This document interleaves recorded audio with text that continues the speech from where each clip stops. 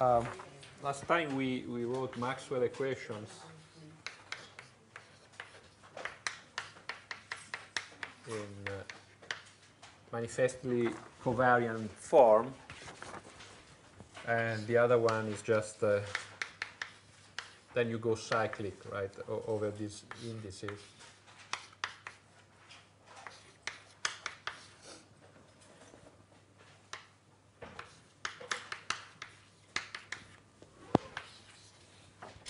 So these are Maxwell equations. And what is the advantage of writing these? Okay, this is by components, and we saw some of the advantages. It's a compact way of writing the entire machinery of the Maxwell equations.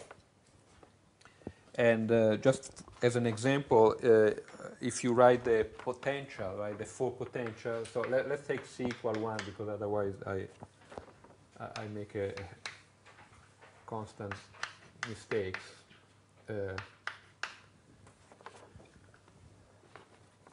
You write the full potential, right? So this is an object that collects the scalar potential, the vector potentials, right? This one we use to derive the electric field, this one the magnetic fields, but and so we can collect them in a single object that has the correct transformations, okay?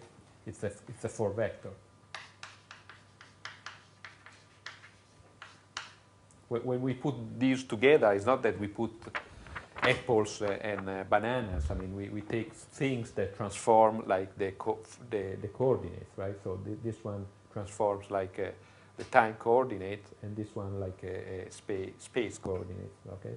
You put them together and they transform according to the Lorentz transformations, the way we saw it. In fact, therefore, phi prime, if I do a boost, let's do a boost in the x direction, right? So this is a particular Lorentz transformation in which I boost my speed in the x direction. Therefore, we know that they transform like this. If this is a four vector, so the component there you have the gamma factor. Now there is a c here, but since I took c equal to 1, so it becomes simple. And similarly, the x component of the x component of the vector, space vector part of this four vector transform like the x component of the position, right? And why the other components, because it's a boost in the x direction. Remember that the components that are transverse to the boost are left unchanged. So now you see that some of the results that we derive through computation by solving the Maxwell equations actually are purely kinematical. For instance, if you want to derive the potentials, okay, therefore the electric and magnetic fields for a charge in uniform motion. You remember we did this through rather. We solved the Maxwell equations, and then we specialized that solutions to the case of a constant of the constant motion of your charge, right? But here, this seems to be something that we can solve just by kinematics, because after all, so let's see if I can do this. So I have my original set of axes, my Cartesian axis, and then I boost, so I start moving in the x direction, so in this direction, with constant speed, right? So your charge is here, then you start moving with this, so after time t, it's going to be here. So do you see that this is at rest, and then this starts moving. And so this moves with a certain speed v. Let's put it like this. And you are sitting here, point P, and what is the potential, for potential, but what is the scalar potential and the vector potential that you see from this charge. Okay, but you see, so this is r, that is the distance with respect to the frame at rest, and let's call it r prime, the distance. But you see, then you don't have to do any computation, really, because all you have to do is, okay, I write the potential, so in the frame that is moving with the charge, the potential is very simple, right? Let's call it phi prime, right? So let's decide that the prime, as I did here, is the frame, the Cartesian axis moving with a charge that is moving with a certain velocity v. So in that frame, it's obvious what the solution is, right? What is the solution? If you are sitting here at the point P and you are moving with the frame, then you see a charge that is at rest, right? And the charge at rest has a scalar potential that is what? Yeah, it's just 1 over 4 pi epsilon, or let's forget about this, in these units, it's just, and I have to put the r prime, right? Because it's the distance of the charge from my position in the frame prime, the prime. And what is the vector potential? No, wait, I mean, this is the vector potential of a charge that is at rest. It's 0. There is no vector potential. Right? But now, this is not the problem I was asked to solve, right? This is the problem of a charge at rest with respect to me, and it's just a Coulomb potential, okay? But you see that if I want to know how this, what is the for potential for the same charge that is now moving with respect to me, I just need to do this transformation, right? Because I boost myself to a different frame, right? And now the charge is not at rest any longer because it's moving with speed v. So if I just plug, you see, I can find phi and ax just by putting here phi prime and a prime that I wrote there, and then I derive the potential for the charge moving with constant speed, right? And in fact, you can see there, you just need the inverse, right? So you just bring it on the other side. So phi is going to be, so you should bring it on the other, is phi prime, right? Plus VAX. And then you have this gamma factor.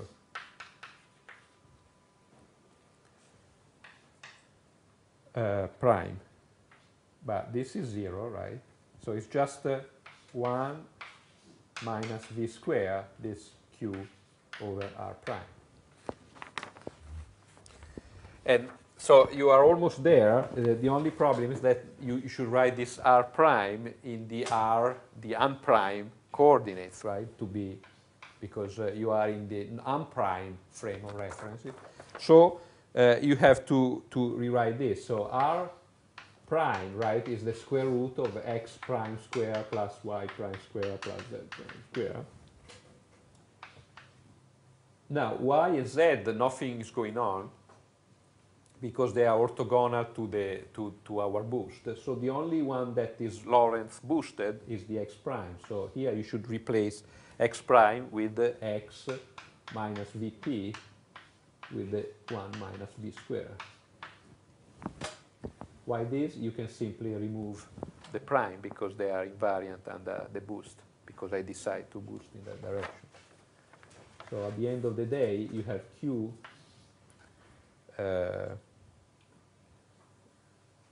so you have this square root of 1 minus v square. Then downstairs you have this big factor .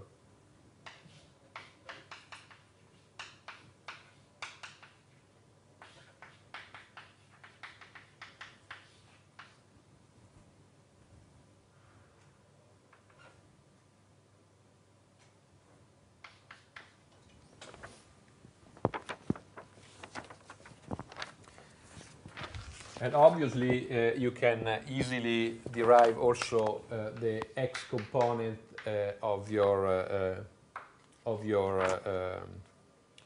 vector potential, because this we said is simply 0, right? So you see it's just v times, right? Sorry, this is 0. So this is just equal to the v phi. So you just multiply by v. So you should be able to, and the others are just 0. So now you recognize this. These are the result of our computation of the linear vector potential in the case the charge moves with a constant speed. And you see that you have the two effects that are typical of the linear vector potential, that you have this sort of squeezing due to this Lorentz contraction in a way. And here you have this retarded time. Remember, the potential is like a Coulomb one, but at the retarded time, because you see this is exactly the retarded time. That, you don't compute the potential from here, but at the retarded time, that is, if this is x, x minus vt, the times. So that's kind of nice, I think, because it gives us, you see, in a purely kinematical way, we can understand these potentials, okay? So this is only for potentials due to charges moving with constant speed, because as soon as they start accelerating, it's a completely different ball game, you understand, because then you have radiation, so it's not a kinematical effect any longer, because you are accelerating, so there is no way that you can boost yourself to a frame in which the charge is it's a rest, because it keeps on changing speed, so there is no such a boost. The problem becomes more complicated. Questions? So how about, so this is the transformation laws for the potentials. How about the field strengths? We saw that this F alpha beta, this is called the field strengths, is a matrix, a 4x4 matrix, the component, antisymmetric matrix, the components, the 6 independent components of which are the 3 + 3 components of the electric and the magnetic field. How do they transform under a Lorentz boost? So you see that they are not 4 vectors, so they are not going to transform exactly like the coordinates as the potentials, as we just wrote for the potentials. It's a little more complicated, but not that much. And it comes from the general, so this is a tensor. So a tensor transforms, always transforms, by definition, transform like this matrix here.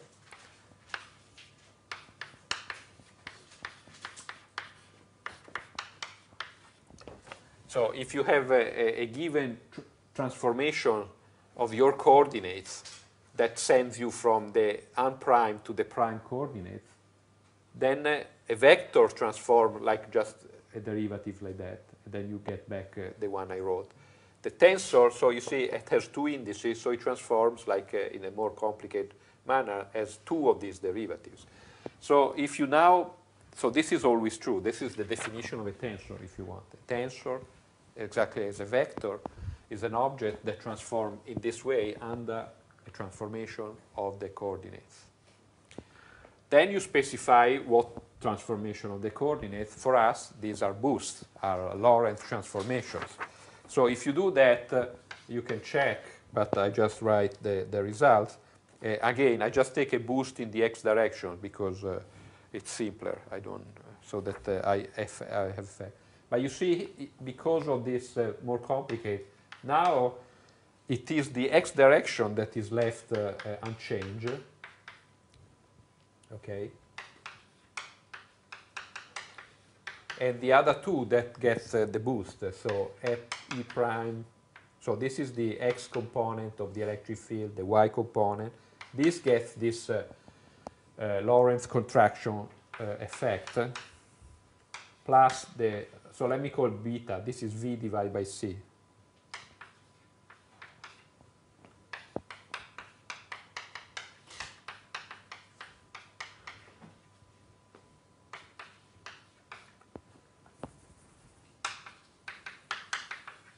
So this is the way the components of the electromagnetic field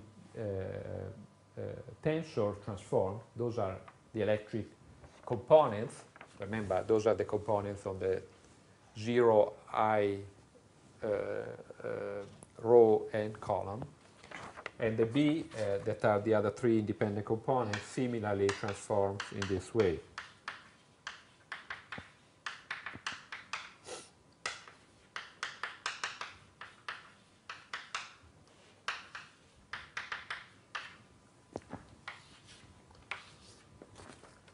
Okay, so this is the equivalent of what I wrote before for the component of the coordinates or of the for potential. You see, it's slightly different, but what is remarkable about this transformation? Why did I go through the trouble of writing them down? You see, you get, you see, B and E gets mixed up.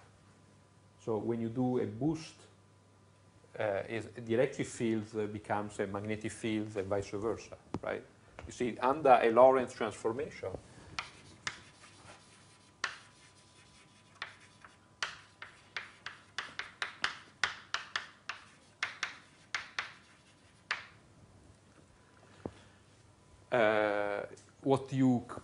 so for an observer in the prime or unprime frames, what she calls an electric field, you would call it a B field and vice versa. You see, they don't have an independent existence as they did in the original Maxwell things, even though there we already sort of saw these things because we saw that if you were transforming and if you had variation in the electric field, right, a time variation in electric field would generate a B field. But here is deeper than that, right?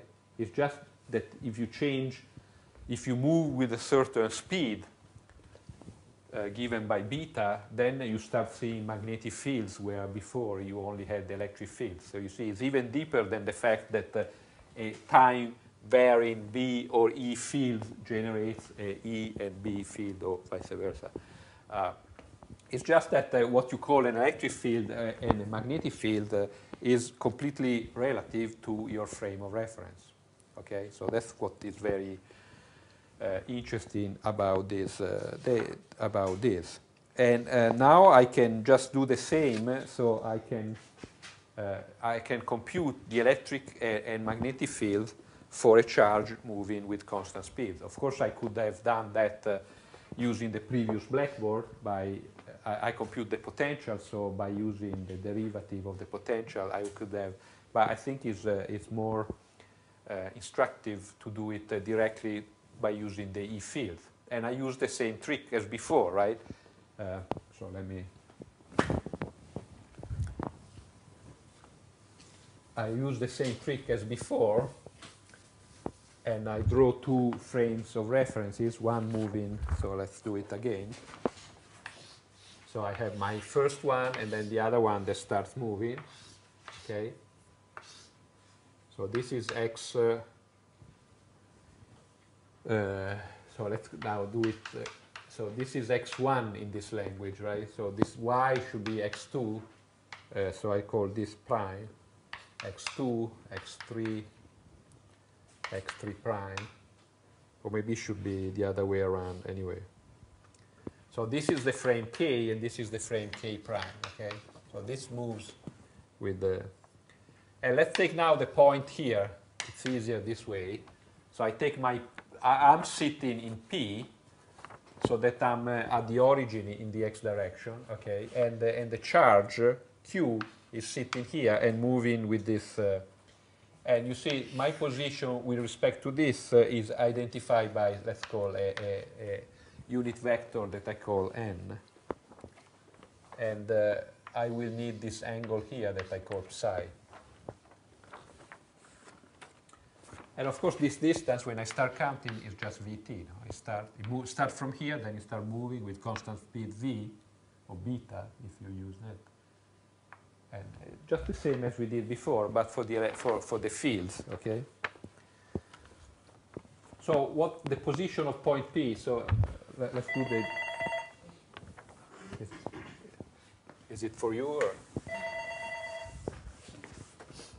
I guess I need this.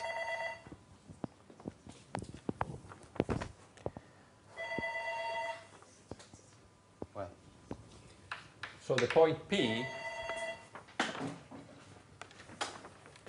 Wait, no, it's answer. Ask who's there.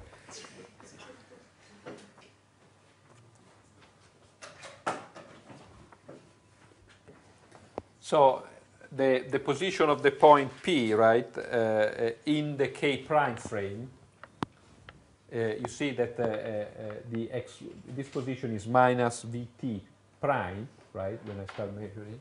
So I don't know, x1 prime, so the position as measured in this frame, the K prime, the frame of reference which is moving, is minus Vt prime, right?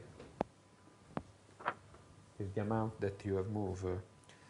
And x2 prime, so let's give it a name, B, is the distance from here to up there. Now B is B prime, because remember this is the direction transverse to the boost. So this is the moving frame, and this is the frame at rest. And x3 is, well, I pick it that on the axis x2, so this is just 0. So this is the position of the point, the observer point in the, with respect, using the coordinates of the moving frame K prime, okay?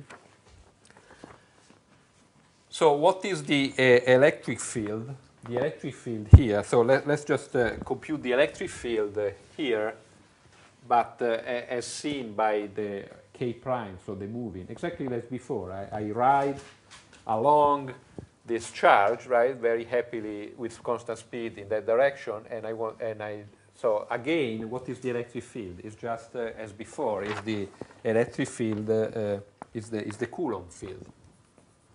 So so now E1, I guess, in this language, E1 prime, so in the moving frame prime, is just, let's say, minus Q.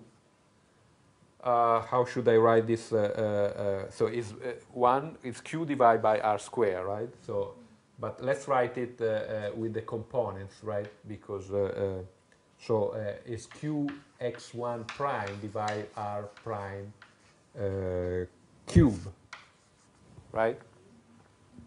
But what is x? You see, x1 prime is just that, right? So let's write it like this: Q over R square. I write it like this. So this is minus Q Vt prime R prime. And remember that R prime is B square, by using Pythagoras theorem, is B prime, but B prime is equal to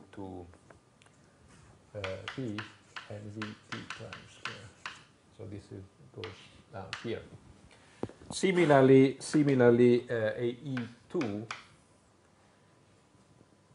E2 prime is Q x2, right? X2, so B divided by this R. And E3 prime, it will be Q over R prime cube, but times the third component, so this is 0.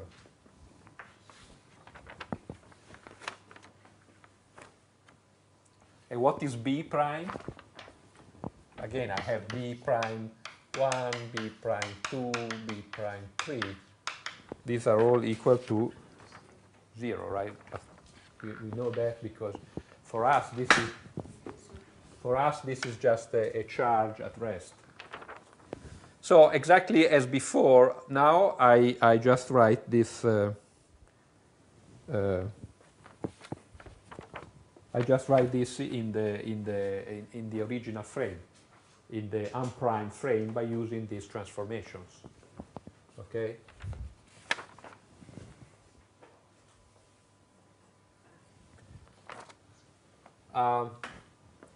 Maybe you may wonder what is T prime with respect to T, right?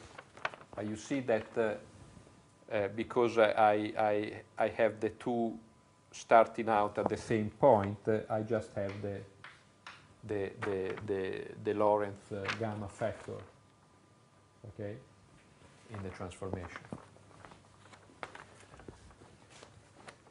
So if you want, you can rewrite these now. Well, okay, whatever.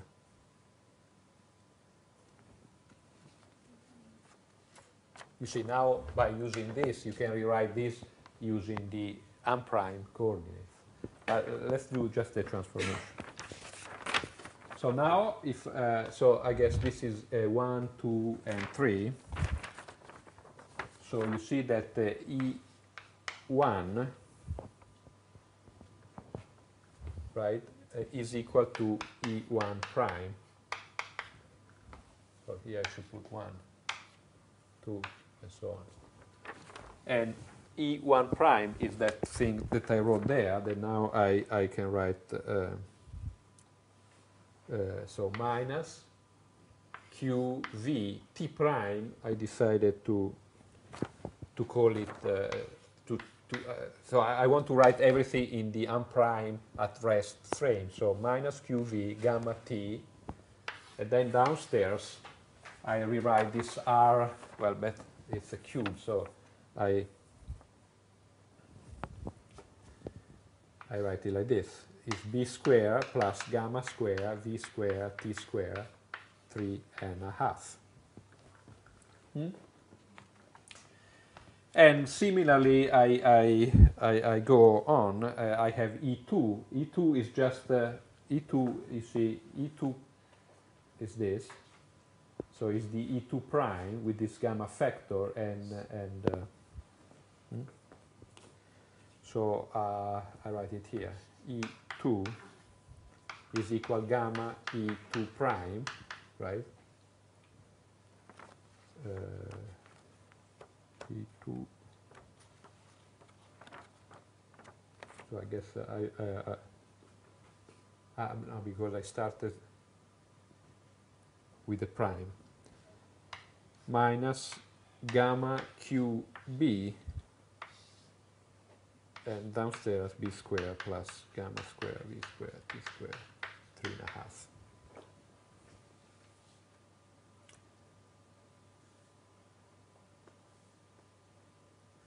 Why E3 is just 0, right? Because because E3 prime is 0, and then the B is 0, so you end up with just a 0 there. So how does it look? So these are the three components of the electric field. Now the B field is generated. Actually, you generate a three component of the B field that is just gamma beta E2 prime. That is just beta E2. Question. Yeah. On the E2 prime part.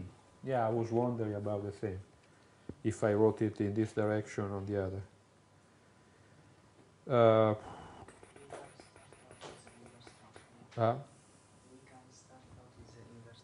Yeah, I think I'm using the other one, like this one, because I want to transform back. So then you get this gamma. In fact, then you get a B3, that is this is where this is a plus. Yes, thank you. Okay, so you get also the magnetic field through the same transformation, but let's just stop for a second to look at the shape of this electric field. And of course, you remember, well, that I already, so I use that, so I can. You see, you remember the results, right? The field is like a Coulomb field, but it gets squeezed and shrunk in the direction of motion and stronger perpendicularly. And this you see by projection, right? Because you see that this thing here, this is r square, right? R prime square, right? Was this gamma x square plus y square plus z square, right, in general coordinates. And this you can write as gamma square r square minus gamma square minus 1 y z square, right? This is the relation between r, that is the distance, this distance, in one frame and in the other frame. So all I want to say is that, so this is gamma r square, then you can collect this, you see, and you get minus, what is this? This is the angle, you see, is the sine of this angle, right, when you collect that. So you have this beta square, the sine of psi square. You see, this is the this is the projection along those axes of r, right? Well, actually, against the other direction. So you get the sine of that angle. So in other words, downstairs here you can do the same, and this becomes well, this is minus there.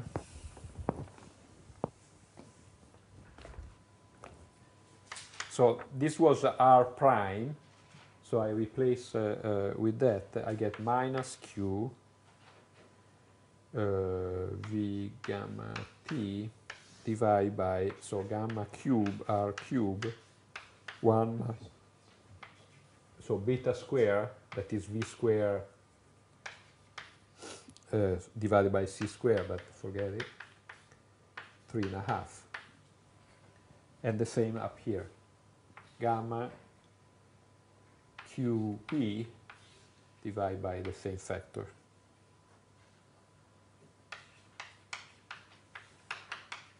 Well, I like beta more.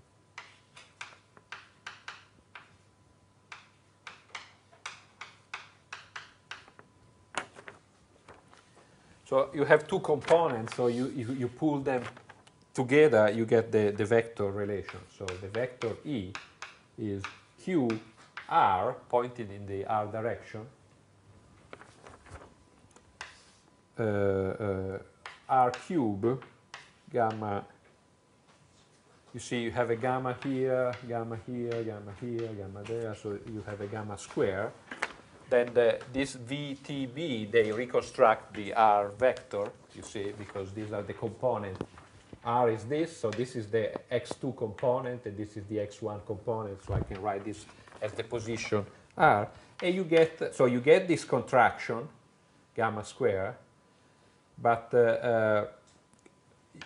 on top you get this sine square of psi. So you see that what happened, you have a dependence. This field is not symmetric as it is in the frame in which the charges are rest, but it gets a dependence on this psi. And how is this dependence? Well, if this angle is such that sine of psi is equal to 0, right, you see that this field goes like, so the E field, the intensity of the E field goes like QR square, because this R, no? Gamma square, okay? If in the opposite limit, when the sine of your angle is 1, right, you see, then actually, you see, if this is 1, this simplify, you see, it's like a gamma 3.5 upstairs. So then the E field goes like Q gamma divided by this R square. So these are the two possibilities, the two directions. Then you see that when you boost, you keep on boosting now. So beta goes to 1, and gamma goes to infinity. So gamma goes to infinity, then this goes to 0. Gamma goes to infinity, this goes to infinity. So what happens is what we draw, well, I don't remember if I did it, but the electric field, right, starts out as a symmetry. If these are the, if you are at rest, right, these are the force lines of this field. But you see that, and the density of these lines is proportional to the intensity of your electric field by convention. Then you start moving in direction v. Then you see that in the direction of the motion, right, you see that the field becomes weaker and weaker, right? So here it gets depleted. On the contrary, in the other direction, this direction perpendicular to the motion, it becomes stronger and stronger. In fact, it diverges as you get closer to the speed of light. So this field becomes something like this. All concentrate. This is the V.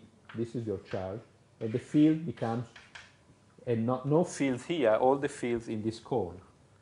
And ideally, if you take the limit, it becomes a shock wave. Right? No, like on the ocean, the shock wave. And so this is, we already saw that in the original very long computation that probably you have forgot by now, but now we rederive that again just by kinematics. It's because you are boosting that a field that look like this becomes like that. So if you, if you come running very fast toward a stationary charge, you won't see the Coulomb field. You will see this like shock-like field. It is like a wall. So a photon coming to there, that's what the photon, well, it's too small to have eyes, but would see. Okay? So that was to convince you that this four-dimensional space-time way of writing the Maxwell equation is somewhat useful, besides being very elegant. And now well, is there any questions about this? I hope by now you are familiar with this field. Well, so just retain this as a message. The way you see the field. This is the linear Wecker potential or electric field in the case the charge is moving with constant speed. This is the best way to derive it. Yes? Are these results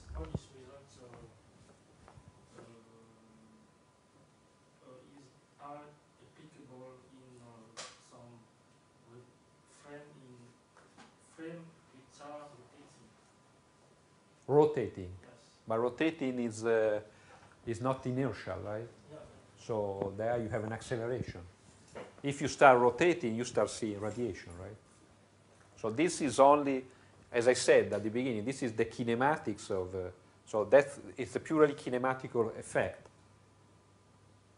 It's just because I'm looking at the same system in two different frames of reference. That's why I call it a kinematic effect. There is no dynamics. There are no forces here. So if you start accelerating, it's a different story. Because in general, if you accelerate, I mean, it's like in mechanics, right? If you start going around, then you start worrying about this Coriolis and centrifugal forces. I mean, you cannot mimic that through a transformation. So we can only apply this formula for a charge that is moved. No, this is Lorentz, but I'm thinking this is the Lorentz transformation. The message here is, I guess, that you can rederive these fields just by changing through a Lorentz transformation. So there is no dynamics there in those computations that we did. We solved the Maxwell equations, but it was just the effect that we were looking at the system from a different frame of reference. Yes, but what is the characteristic of the frame? that it moves with constant speed. So, So it has zero acceleration. yes, that is, That's- that has some Galilean. Yes, yes, that's the definition of inertial frame of reference. In fact, what is hard is to understand the Galilean stuff.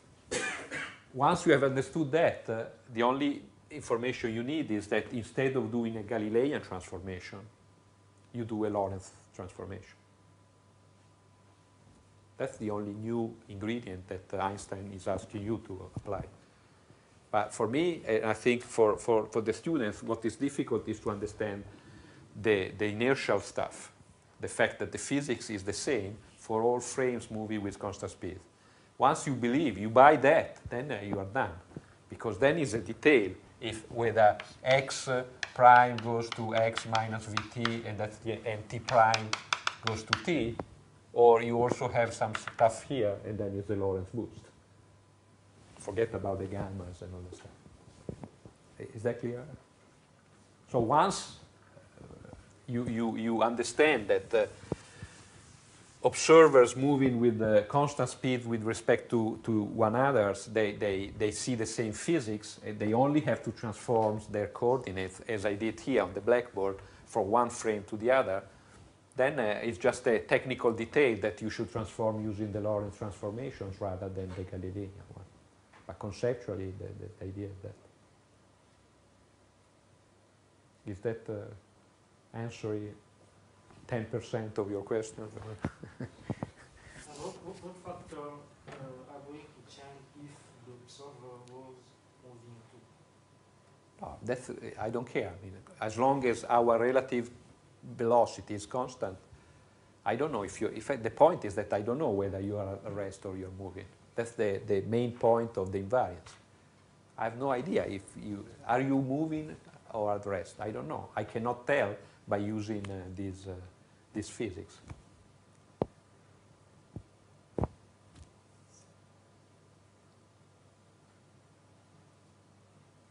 I mean, all those examples in the books about the guy on the train moving on the ship, right?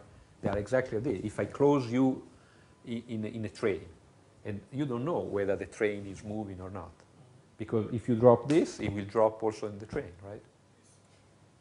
It's not that we did that exercise even for the Earth. In fact, the effect is very. It goes in the opposite direction. Yeah?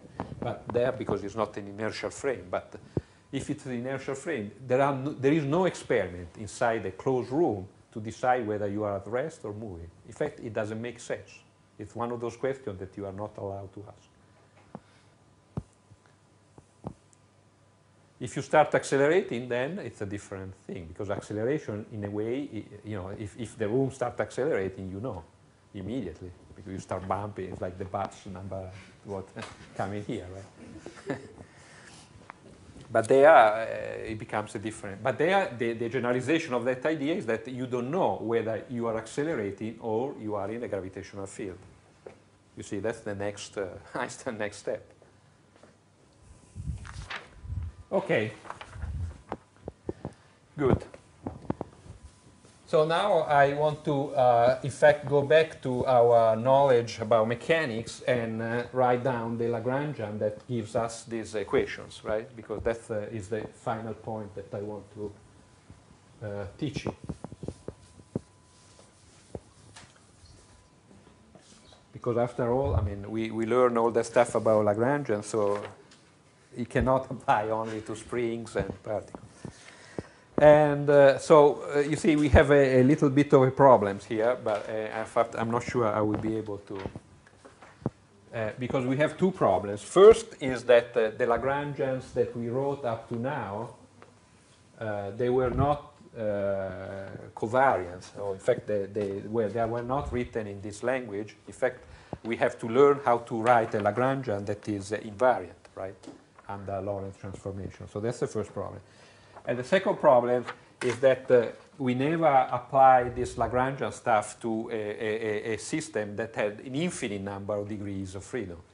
Because you understand that an electromagnetic field has an infinite number of degrees of freedom. So it's not the garden variety of physical system that, you know, I always put this QI for our generalized coordinates, but clearly here we don't have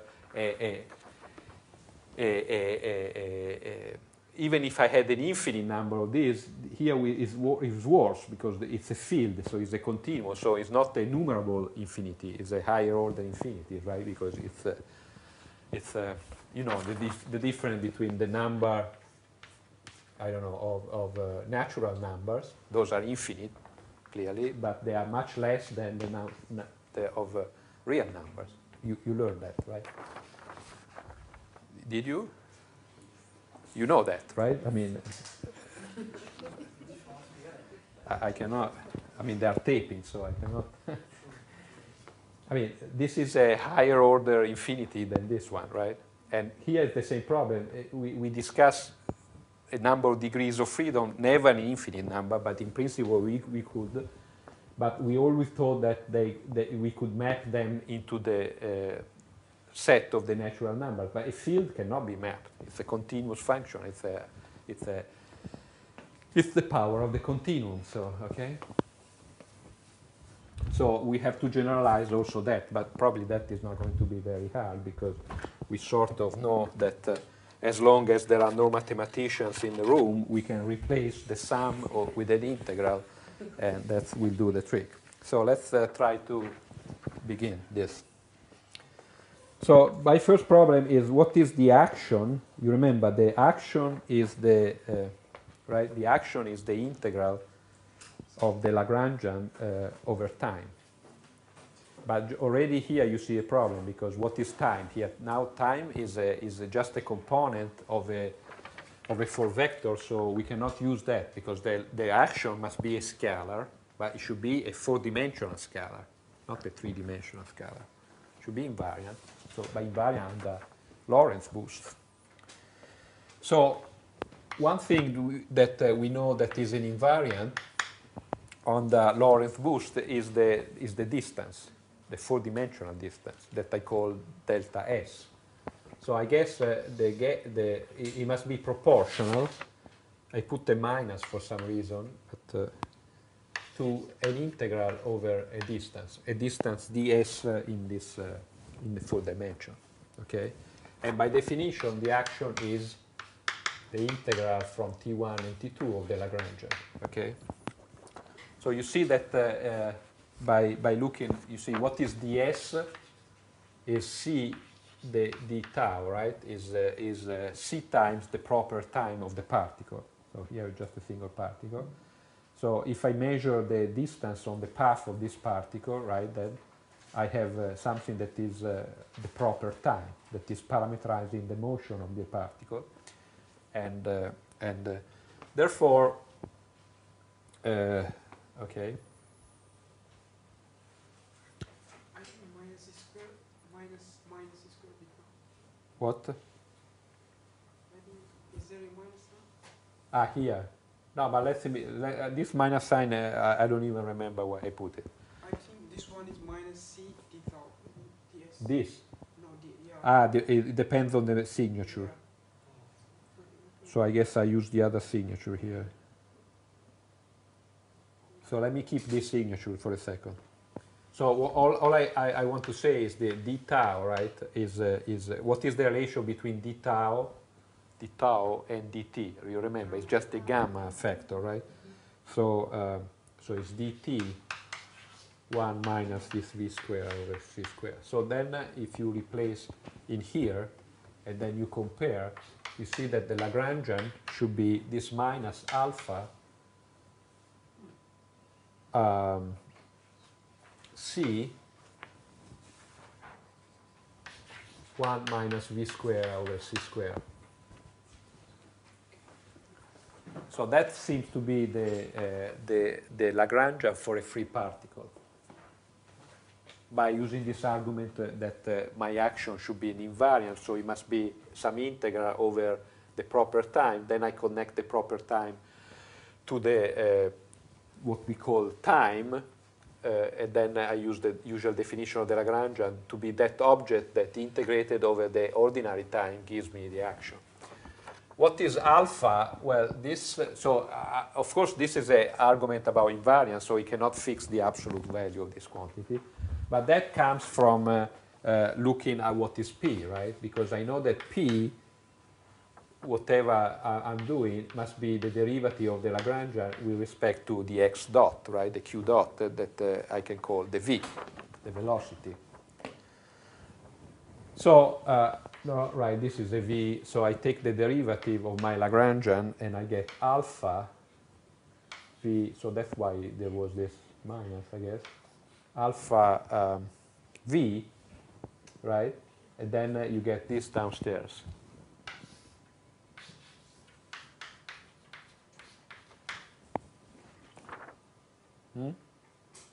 And then if I look at the well, now already sort of know what alpha is, but just to convince myself, let's write the energy now.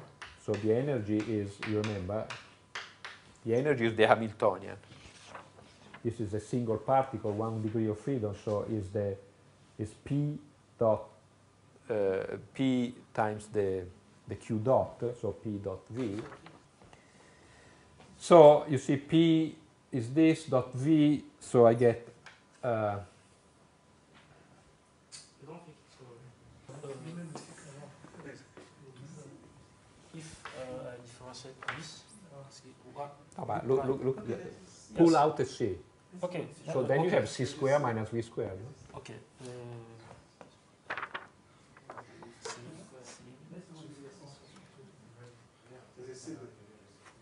Okay. I pull out, it's minus alpha, c squared minus v squared. If I differentiate this, e squared, what? Minus 2v c squared minus v squared. If I want it to this form, I get So you say there's still a C. 1 over c, 1 minus v squared, c squared.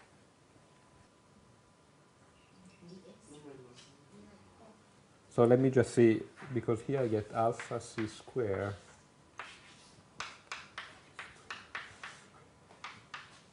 alpha C squared plus alpha V squared. Anyway, you see that from here that alpha must be the mass, the rest mass of the particle, okay? And We can define another parameter alpha, which will contain. okay, well, no, but because I know that the Lagrangian is minus MC.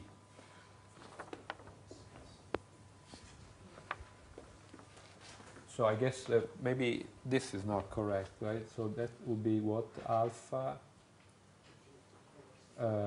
I get a C here. Maybe this is okay because then I get. So I don't get the C. Okay, I'll check it and I'll let you know. Anyway, you see that this is still not what we wanted, even if I had got the C right. And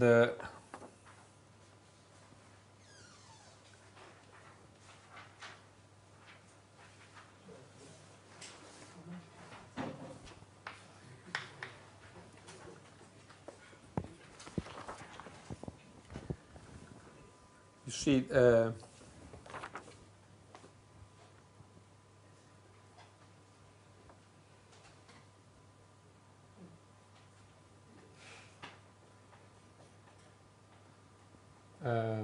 you see that I can write this. So what I want to say is that if you write it in here, you see the Lagrangian is just this, right? This is the Lagrangian, but if I insist on writing the Lagrangian by using the proper time, right, not measure using t, then I get this Lagrangian. Then I have the four dimensional Lagrangian, so to speak, that is just going to be mc divided by gamma, then the square root of, I don't know, the for velocity I call it u, I think, right? And if you take minus, if you take the invariant frame, you see this is the way you write that Lagrangian in an invariant form, right? Do you well, it doesn't matter, but it doesn't matter. No, but they are the same. It's just I rewrote. You see that the gamma is this factor here, right? 1 over gamma is this factor here. Then here we said it is the mass, so this is the mc. Then it's just a matter of right. This is just c squared. So this is just mc squared divided by gamma. That is exactly what you have there. So they are the same, but I rewrote them by introducing the 4 vectors, because now I can take the derivative with respect to that and the coordinates and produce the Lagrangian equations. Okay, in a 4-dimensional invariant formalism. But you are correct. So these two are equivalent. But it's correct that the Lagrangian is not unique, as you know. And in fact, you can write other forms of the Lagrangians, but for instance, without the square root, it's still okay. You still derive the same Maxwell equation. But this, you see, allows you to write the, so minus mc, so the action. Then you write everything using the proper time.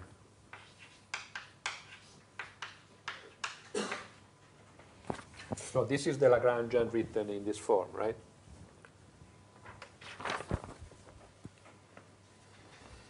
And you see the nice thing about this is that I can write this factor now. This factor here, I can write it as minus mc using the coordinates, right? Because this is dx alpha d tau, so dx alpha d tau, right? So you see that I can just have here the d tau simplify, and I get the square root of the dx. So this is minus mc. I can pull out this and do with the like say this is the scalar product, so I write the matrix maybe eta alpha beta dx alpha dx beta, right? So this is nice because you see this is just the ds, is the distance in this space. Remember, this is the Minkowski metric, right? But actually, this is good for any matrix. You could replace here a generic metric, and this would be the action for a free particle on that metric. This is, in a way, is the idea of general relativity, right? That you study the motion of a particle in a generic metric. But let's stick to the Minkowski metric, and you see that when you write if you do the Lagrangian equations of here, you get immediately the result that the second derivative of your coordinate with respect to the proper time, they must vanish. But this is Newton equation, right? The acceleration is equal to 0 for a free particle, obviously.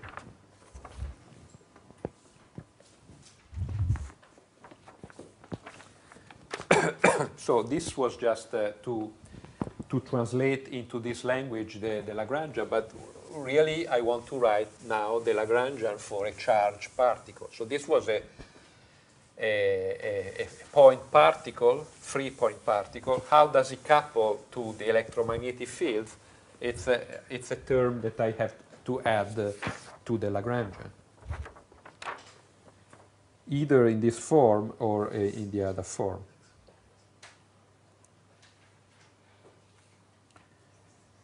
And then you have to remember that you see the acceleration, that what we wrote the other time, that the acceleration of a charged particle right, the Lorentz force can be written in this form here, right, F alpha beta U beta. Right, this I showed you last week that this is equivalent to the Lorentz force, so dt equal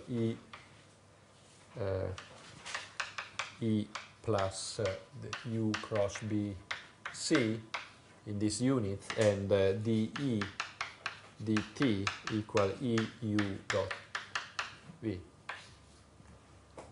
Right? Lorentz force in this language is not only the Lorentz force, is also the energy, the power produced by this interaction. So these two are written in this form. And where this, okay. So you see that if you want to produce these equations, you have to introduce a further term into the Lagrangian. I see now, let's see.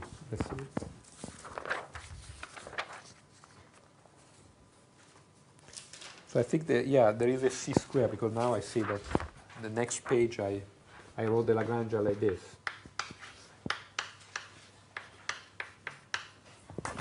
So does that work now? Okay, so good. And you want to add this interaction, so now without spending more time, I just write this result. If you add a term like this, U alpha A alpha, so this is the interaction, okay? You see the 4 velocity times the 4 potential that when you do the Lagrangian equation is going to give you this Lorentz force. And what is this in three-dimensional language? You see that, remember that the component, this was phi and the vector potential, so you get minus E phi plus E over C U dot A. So this is 4D, and this is in 3D. So if you want to stick to the 3D, that you use this U vector, then this is the Lagrangian. So this is for the free particle, and this is for the particle interacting with a scalar and vector potential. This can be grouped together by this invariant term, but then here you write it as I wrote it before, as the square root of minus. It doesn't matter. So either, so maybe I should write it. So this, you could write it also minus MC gamma square root of minus U alpha, right?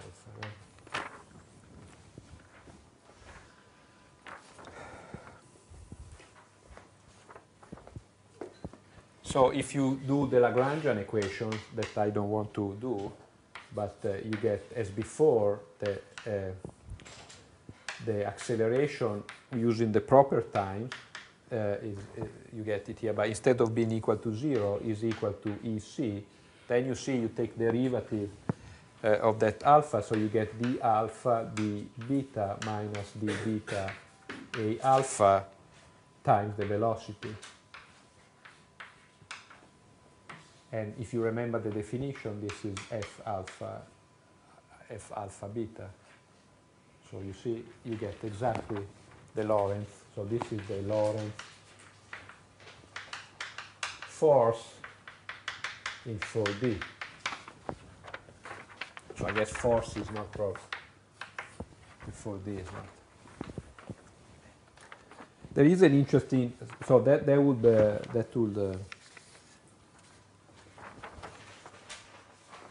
so now you know how to write the Lagrangian for a charged particle, and by taking the Lagrangian equations, you get back Lorentz force. Okay, and there is an interesting observation to be made here, that if you write the momentum conjugated here, right? So this is dl dx alpha d tau or ds. If you do that, okay, you see you see that you get the usual term, the mu alpha. This is what is the usual 4 momentum, right, that comes from the 4 velocity. You just multiply by the mass. But you see, you have so this is the u alpha, right? So you have a u alpha also here. So you get an extra term. So the momentum is not just the mass multiplied by the velocity of the particle. You get an extra E over C A alpha. So you see, this is a situation in which the conjugate momentum is more complicated. Okay? And therefore, so you see the vector, the 4 potential, but also the vector potential, if you decompose this in 3 dimensions, is like a component of the momentum. So a particle in an electromagnetic field, a charged particle, gets a momentum that has a component that is proportional, a component of your momentum is proportional to the vector potential. And now you can write the Hamiltonian, because you know the 4 momentum, so you can go from the Lagrangian formula to the Hamiltonian formula, if you still remember the thing. And you see that the Hamiltonian is just the p square over 2m, but the only thing you have to be careful is that the p is now this. So in other words, the Hamiltonian is 1 over 2m p alpha minus this a over c alpha times p alpha minus a c alpha. So this is the p square. And you have to subtract the rest energy of the particle, usually, for the Hamiltonian, but it doesn't matter. I mean, in this way, you have a nice limit of the energy into the non-relativistic limit. Otherwise, you get always this extra mc square that is there, but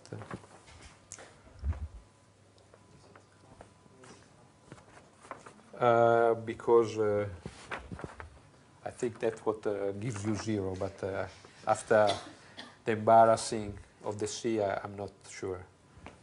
And then you can write, I wrote the Lagrangian equation, so now I write the Hamilton equations.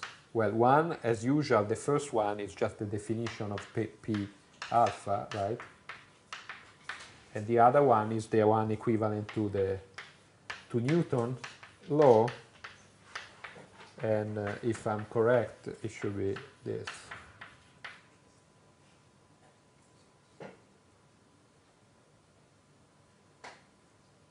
In fact, I have an index that is wrong.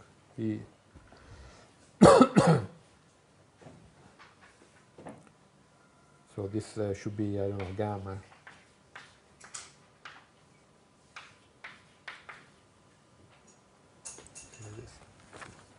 So this is the F alpha gamma, like this, right?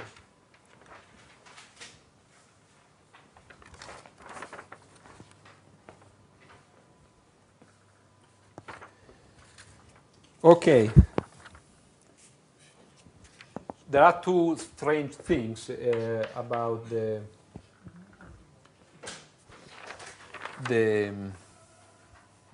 you see, the first is that the Hamiltonian it's a Lorentz scalar, right? In this that's a bit odd because E, the energy, is not a scalar, right? In this language, is the time component of something. So here you lose this connection between the energy and Hamiltonian that is so nice and natural in the usual thing. Moreover, on the mass shell, as he said, on the equation of motion, the Hamiltonian so defined always vanishes. Relativistic Hamiltonians are always equal to 0 if you put the solution. So that's too, it's a bit odd, and frankly, I'm not, I don't want to comment on that.